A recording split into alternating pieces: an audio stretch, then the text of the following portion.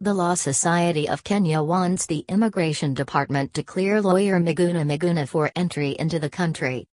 In a press statement on Tuesday, the agency indicated that paperwork to facilitate Dr. Miguna's re-entry has been sent to Jomo Kenyatta International Airport, where he is being held since Monday. We have been informed that the Directorate of Immigration has taken steps to remedy the situation and have forwarded application forms to JKIA for regularisation of Dr. Miguna's immigration and citizenship status. Read, LSK statement on Miguna visa.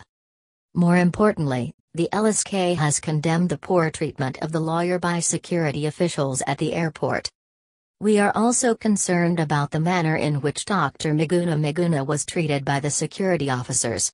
Every citizen should be treated with decorum and respect, the statement reads.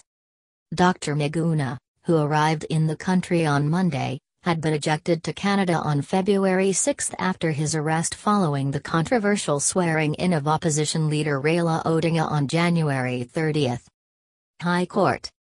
On February 26, Justice Enoch Chacham-Mwita suspended the revocation of Dr. Miguna's passport by immigration boss Gordon Kailangwa. Justice Mwita also suspended Interior Cabinet Secretary Fred Mashangai's declaration that fiery lawyer is a prohibited immigrant. The judge ruled that Dr. Miguna's rights were violated by his deportation, and that allegations raised require him to be personally present to testify.